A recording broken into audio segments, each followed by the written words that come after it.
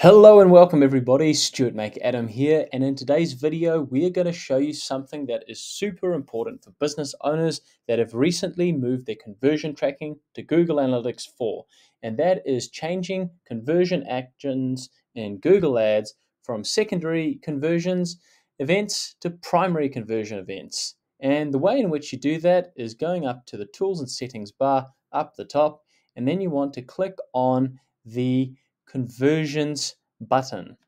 Once you have done that, you'll be taken over to a summary of all of your conversions, and you want to have a look for the event which is currently set up as a secondary conversion. And we can see right here we've got phone call tracking as one option here on the old UA, but we want to look and see the GA4 conversion event that's set up as a secondary action.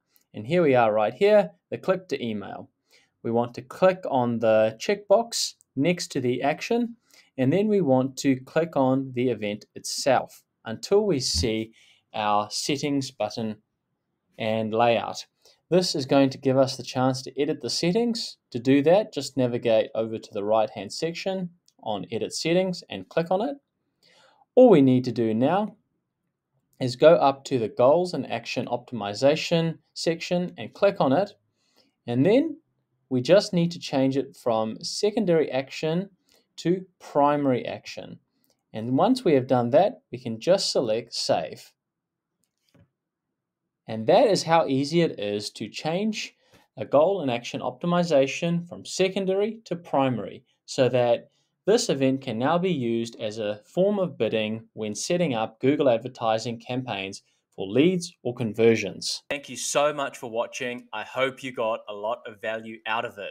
Once again, if you liked this video, don't forget to smash that like button down below and consider subscribing if you are new to the channel and want ongoing marketing tutorials and tips. We post new videos every single week.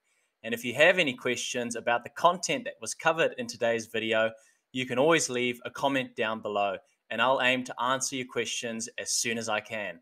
Thanks so much for watching, and we'll see you in the next tutorial video. Bye for now.